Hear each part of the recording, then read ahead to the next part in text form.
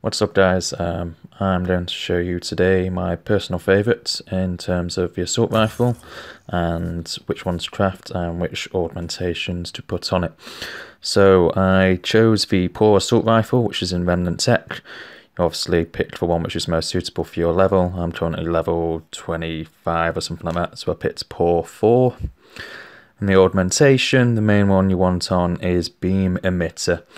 If you put that one on, again, it's in Rem Tech.